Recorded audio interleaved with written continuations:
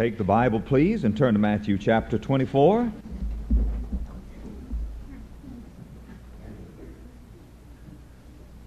We're speaking this morning on this subject, a faith that can shake the world. A faith that can shake the world. In Matthew chapter 24, we start in verse 6. The Lord Jesus Christ, speaking of the signs of the times and of the end of the age, said, "And ye shall hear of wars and rumors of wars. See that ye be not troubled."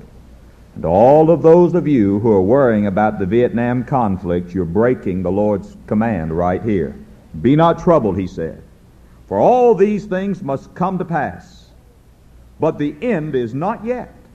For nation shall rise against nation, and kingdom against kingdom, and there shall be famines, and pestilences, and earthquakes in divers places. Earthquakes are in the headlines of today's paper, but they're also in the headlines of God's Word. And the Bible teaches that the greatest earthquakes are out in front of us. There are earthquakes coming that will affect the entire earth and that will literally flatten mountains, so the Word of God tells us. But you see, the scientists are also saying something of the same thing. Dr. Charles F. Richter of California Institute of Technology, the man for whom the Richter scale is named, says this, and I quote, "No place is safe from earthquakes," unquote, and that's Florida too. And then he goes on to say, I quote, "We can predict confidently that where earthquakes have occurred in the past, they will occur again, perhaps soon, and as population increases, they will be more destructive." And then another man, very eminent man, a geologist named Lloyd S. Clough, recently warned in a conference to 300 scientists and seismologists at Stanford University that all evidence indicates continuous activity in earthquake zones with imminent possibility of major shocks. And so what we used to think was good old terra firma, solid earth, is but a quivering, pulsating motion ready to erupt at any time. And a panel on earthquake prediction made up of great scientists from all over the earth reported to the President of the United States in 1968, and I quote, "We may expect a great earthquake with a magnitude exceeding 8 about once a year." About once a year. Well, all of these scientists are telling us that something is happening to Mother Earth. And every one of these tremors simply warns us of greater tremors and greater quakes that are to come.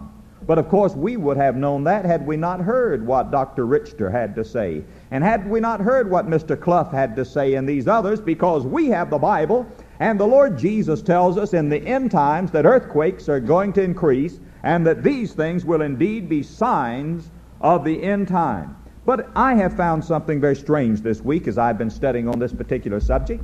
I have found that it seems that every time God does something great, every time God does something sensational, every time God does something that is very real in the spiritual world, he seems to punctuate it, he seems to underscore it, he seems to say amen with an earthquake. There is a sense in which earthquakes in the physical world seem to speak of God's power in the spiritual world. Now, as you follow along with me this morning, you're going to understand what I'm talking about as we look in the Bible. When God does something of great import in the spiritual world, he seems to confirm it, he seems to emphasize it, he seems to underscore it with an earthquake in the physical world. Now, if you don't believe that, you follow along and see as we study the Bible. In the first place, I want you to notice at Calvary, there was an earthquake. When the Lord Jesus Christ was crucified, there was an earthquake. Look in Matthew chapter 27 for just a moment, verse 51. The Bible says here concerning the crucifixion of our Lord Jesus Christ when he was on the cross, "And behold, the veil of the temple was rent in twain from the top to the bottom, and the earth did quake, and the rocks rent." That is, the rocks were broken asunder. It seemed that old Mother Earth seemed to shudder when the Lord Jesus Christ was crucified. It seems that the very heart of the rocks were broken. Sometimes when we hear of a man who refuses the Lord Jesus Christ, we say, that man has a heart as hard as a rock. Dear friend, he's got a heart harder than a rock if he can refuse the Lord Jesus Christ, because when Jesus was crucified, the very heart of the rocks were broken. I wonder, has the crucifixion of Jesus Christ that caused the earth to quake disturbed your heart yet? When Jesus was crucified, the rocks broke, the earth quivered. There was an earthquake at the crucifixion of the Lord Jesus Christ. But I want you to notice another earthquake. Would you look in Matthew, again in Matthew 28, verses 1 and 2. The Bible says, in the end of the Sabbath, as it began to dawn toward the first day of the week, came Mary Magdalene and the other Mary to see the sepulchre. And behold, there was a great earthquake, for the angel of the Lord descended from heaven and came and rolled back the stone from the door and sat upon it, and so forth. And then the story of the resurrection of the Lord Jesus Christ. Not only was there an earthquake at our redemption, there was an earthquake at his resurrection also. When the Lord Jesus came out of the grave, there was an earthquake. And God was showing in the physical realm that something tremendous was happening in the spiritual realm. And God confirmed it with an earthquake. The earth shook and shuddered because God was doing something great. God was doing something fantastic. And I tell you, the resurrection of the Lord Jesus Christ is something great. We don't honor a dead Christ on a cross. We look forward to seeing a living Christ on a throne. We've not come here to mourn a corpse. We've come to hail a conqueror, the Lord Jesus Christ. And I tell you, the devil doesn't like the idea of the resurrection of the Lord Jesus Christ, and he has leveled the mightiest artillery of hell against the resurrection of Jesus Christ. And we have these liberal theologians today who talk about Jesus being raised in spirit and all that, and while his body lies rotting in a Syrian tomb, the great Spirit of Jesus goes marching on. Don't you believe it, dear friend? Jesus Christ came out of that grave, literally, bodily, physically, up out of the grave the Lord Jesus Christ came. One man imagines the demons speaking, one demon to another, and says, oh, if those liberal theologians ever really let Jesus Christ out of that grave, hell help us, all heaven might break loose. And I tell you, dear friend, that's right. Boy, hell will need some help when heaven breaks loose. I tell you, if we believe that Jesus is alive, we'll know something of what Paul spoke about when he said that I may know him and the power of his resurrection. What is God showing us when God caused the earth to quiver? God is showing this power here. I tell you, there's power in the blood of Jesus, and there was an earthquake to confirm it. There's power in his resurrection, and there was an earthquake to confirm it. And then I want you to notice another earthquake that took place. Look in the book of Acts, in the 4th chapter, in the 31st verse. The book of Acts, chapter 4, and verse 31.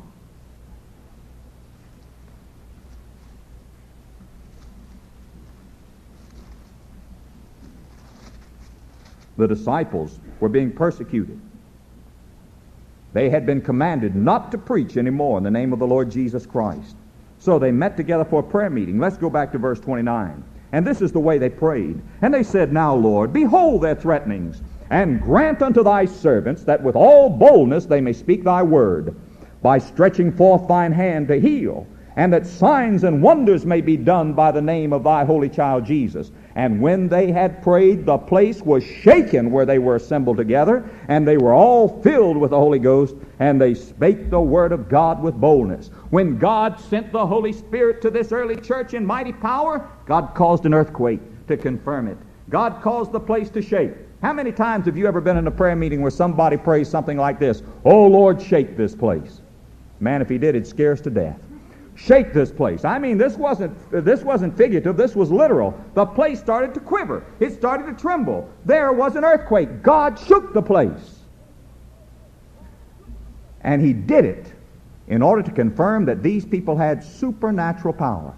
You see, an earthquake in the physical realm speaks of power. Greater power is released in an earthquake of, say, 8 on the Richter scale than is released in the greatest atomic explosion yet known to man. You see, there's power here. There's power in the blood. There's power in the resurrection. There's power in the Holy Ghost. Ye shall receive power after that the Holy Ghost has come upon you. You see? And God was showing them in the physical realm something of what was happening in the spiritual realm. God was showing them that I'm going to give you something that not only can shake the earth, but shake the very foundations of hell. The power of the Holy Spirit. Sometimes we have people who say, well, I just serve God my poor little old weak way. Well, stop it.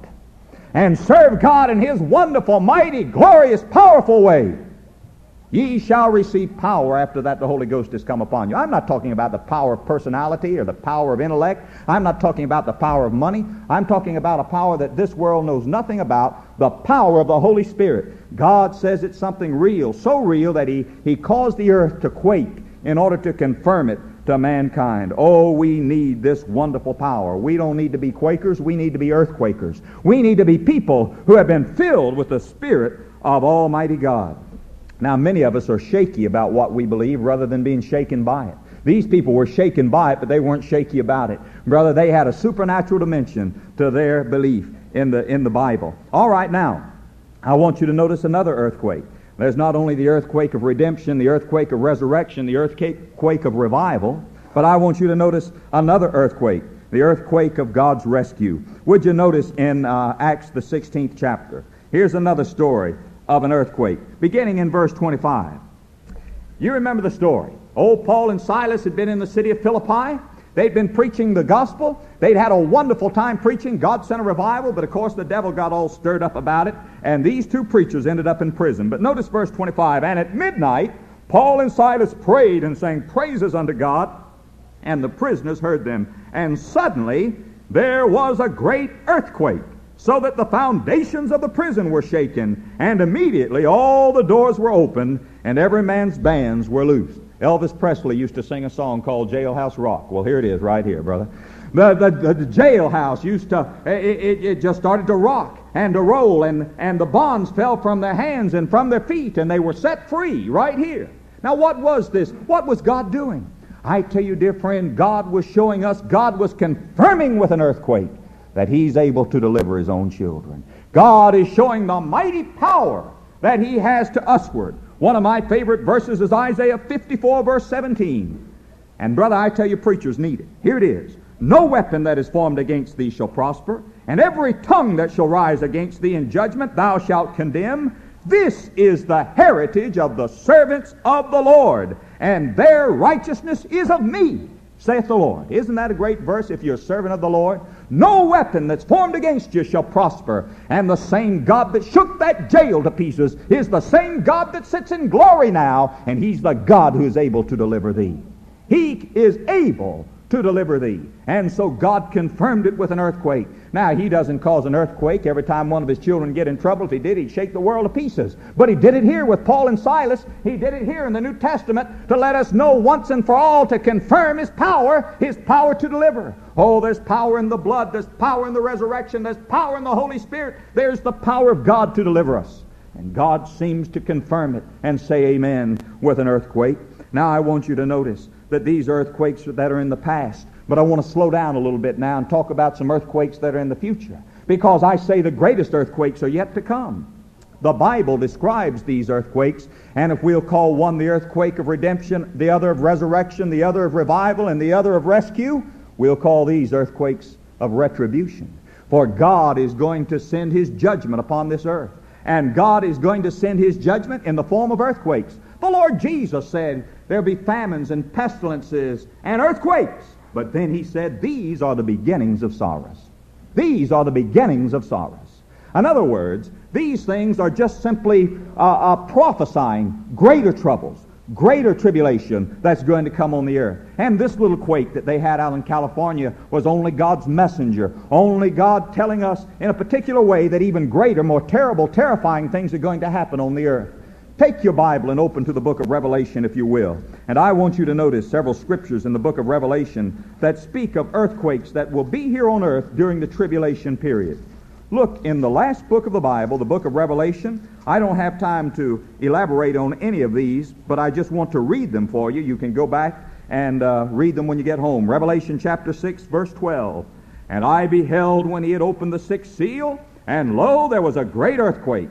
And the sun became black as sackcloth of hair, and the moon became as blood. All right, then I want you to notice, if you will, chapter 8 and verse 5. And the angel took the censer and filled it with the fire of the altar and cast it into the earth. And there were voices and thunderings and lightning and an earthquake. Then I want you to notice in chapter 11, verse 13. The same hour there was a great earthquake, and the 10th part of the city fell. And in the earthquake were slain of men 7,000, and the remnant were affrighted and gave glory to the God of heaven. And then I want you to notice in chapter 16, verse 18.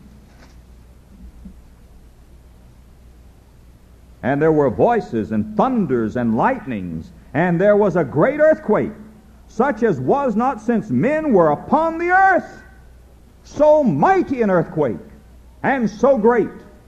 It seems as though all nature is going to be in convulsions during this period known as the Great Tribulation. And it will be interesting to many of you to know that it is in an earthquake that Russia, red communist Russia, will meet her doom. Did you know that? The Bible teaches that Russia in the last days is going to invade Palestine. And she will be destroyed in the land of Palestine by an earthquake. And it's one of these earthquakes that we mentioned here in the book of the Revelation. Look in Ezekiel chapter 38, and I want you to notice just several facts that I think will be a source of instruction and I hope a source of comfort to you. In Ezekiel chapter 38. Now the Bible makes it plain that in the last days there's going to be an invasion of Israel. Notice in chapter 38, verse 16, and thou shalt come up against my people Israel as a cloud to cover the land. It shall be in the latter days. And notice again, chapter 38, verse 8, and after many days thou shalt be visited. In the latter years thou shalt come into the land that is brought back from the sword and is gathered out of many people against the mountains of Israel. In the last days, there's going to be an invasion of Israel.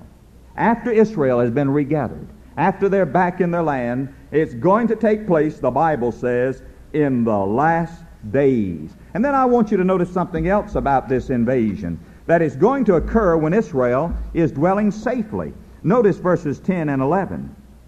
Thus saith the Lord God, it shall also come to pass that at the same time things shall come into thy mind, and thou shalt think an evil thought. This is something will come into the invader's mind, the one who's going to invade Israel. And thou shalt say, I will go up to the land of unwalled villages. I will go to them that are at rest, that dwell safely, all of them dwelling without walls and having neither bars nor gates. And then I want you to notice again in verse 14. Therefore, son of man, prophesy and say unto Gog, G-O-G, thus saith the Lord God, G-O-D, in the day when my people of Israel dwelleth safely, shalt thou not know it? This invasion is going to take place when Israel is dwelling safely. Therefore, it will not take place immediately. It could not take place today. It could not take place tomorrow. For Israel is not dwelling safely right now. They're bristling with armaments. They're surrounded by the Arab nation. They are in fear and trembling, and I don't care how much braggadocio they have about them. They know they are in serious trouble at this particular moment. But the Bible teaches that there is coming an alliance of Western powers headed up by 10 nations in Europe, of which the European Economic Federation, United Europe, is a foregleam. And out of that federation is coming a leader that the world calls Antichrist, and the Bible calls Antichrist. And the Bible makes it plain that this leader is going to make a covenant with Israel. He's going to say to Israel, all right, you don't have to worry anymore. He's going to make a 7-year covenant with them. They will relax and say, oh, at last. And they won't have to worry about their tanks and their guns and their planes and their ships and their atomic bombs and all of these things. They'll say, our Messiah has come. This is what we prayed for. They will believe that this Antichrist is the Messiah. Jesus said, I've come in my Father's name, you'll not receive me. If another comes in his own name, him you'll receive. They will believe this man, and they will relax.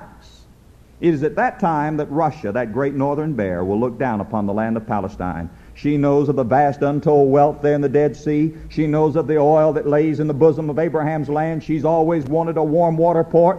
And many years ago, it's been known that the one who controls the Middle East will control the world, and Russia will see this relaxed attitude, and Russia will sweep down from the north. It's going to occur, however, when Israel is dwelling safely. The next thing I want you to notice is this. Therefore, by the way, I believe it's going to occur during the tribulation period, because that's when this is going to take place. Antichrist is going to make a covenant with Israel, and it will occur during the first part of the tribulation period. I want you to notice also it's going to be an invasion from the north. Look in Ezekiel 38, verse 15. God's word says, "And thou shalt come from thy place out of the north parts, thou and many people with thee." Now remember, north in the Bible is always north of Palestine. Palestine is the hub. Palestine is the center. All prophecy is related to Palestine. If you were to draw a line from Jerusalem to the North Pole, it'd go right through Moscow. It would go right through Moscow. This was the land to the north. All Bible scholars for centuries have been saying Gog and Magog, that are mentioned here in chapter 2 of this verse, refer to Russia.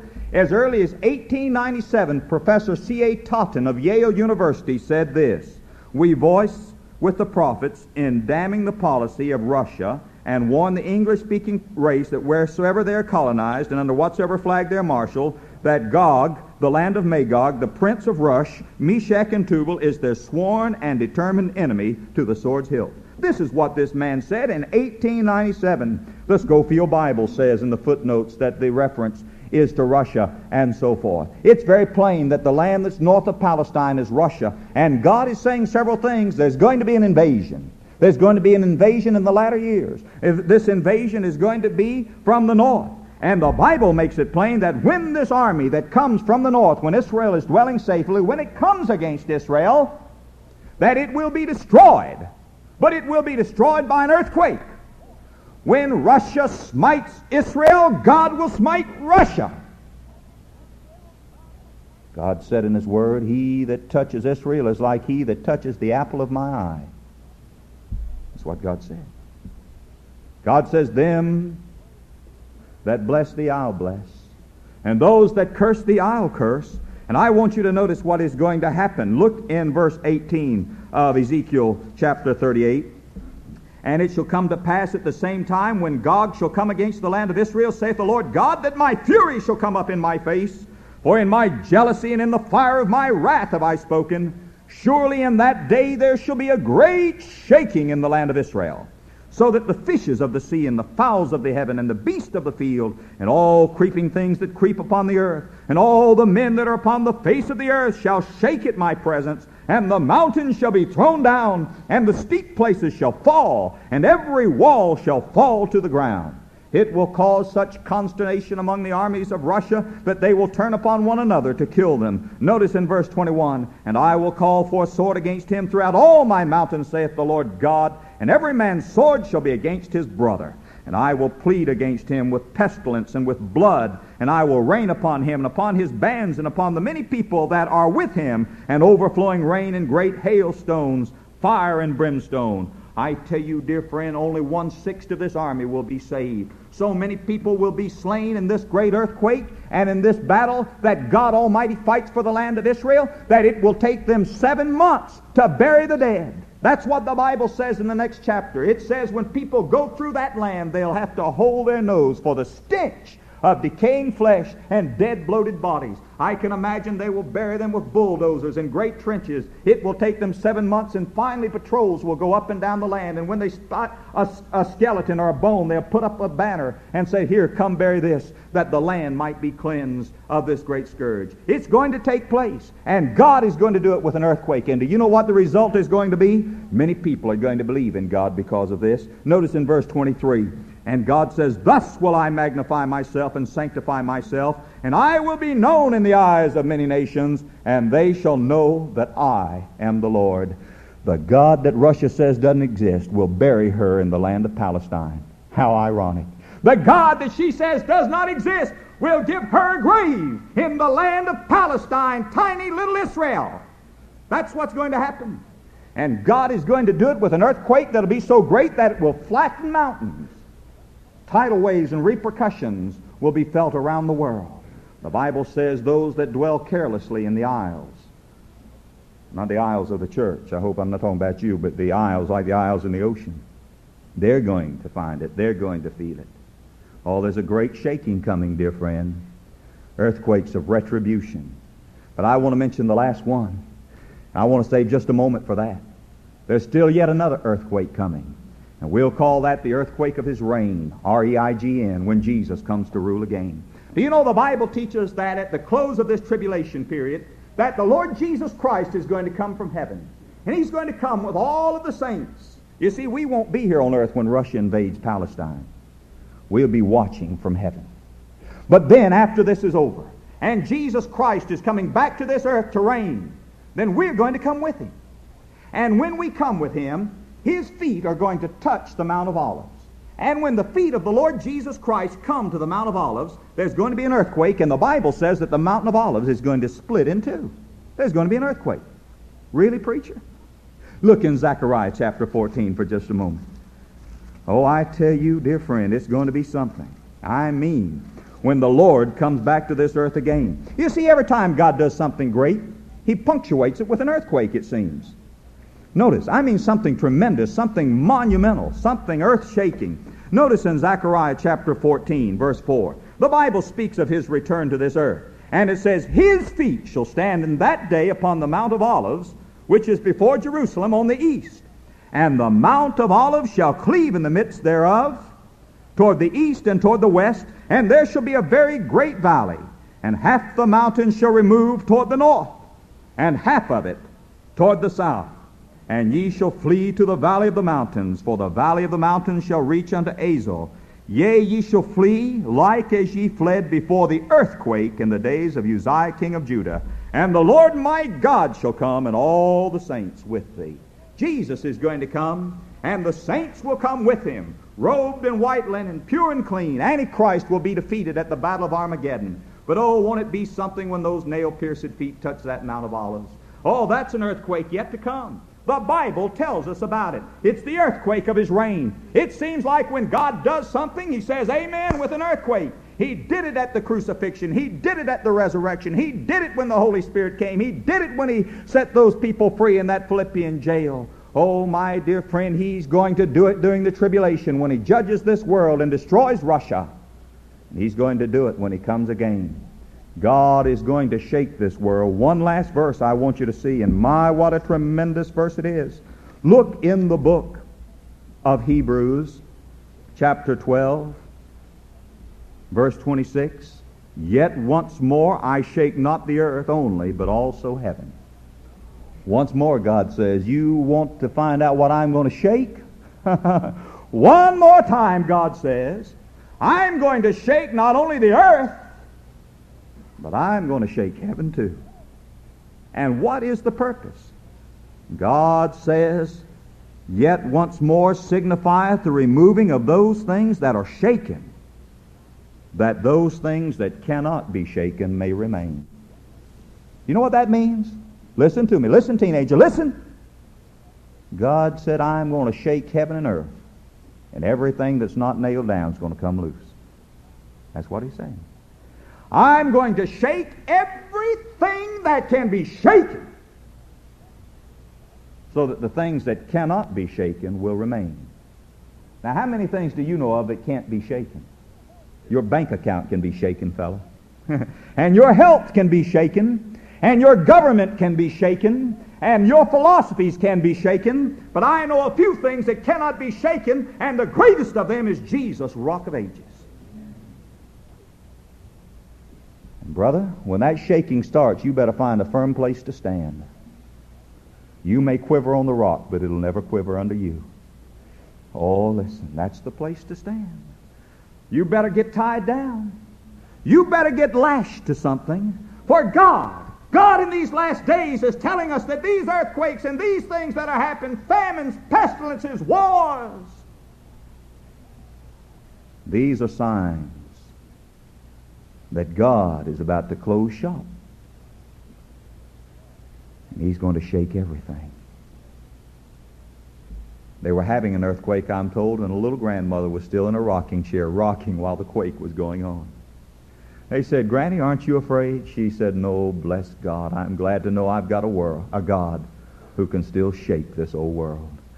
I tell you, we serve a great God. Ours is the faith that shakes the world. Let's pray.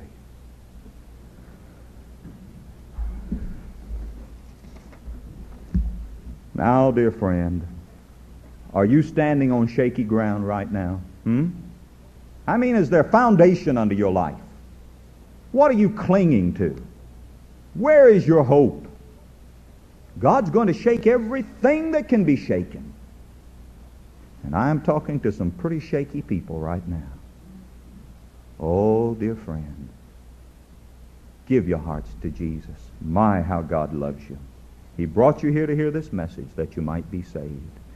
Father in heaven, bless as we give the invitation.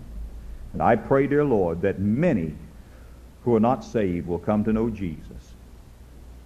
In His name, amen. Now look up here for just a moment.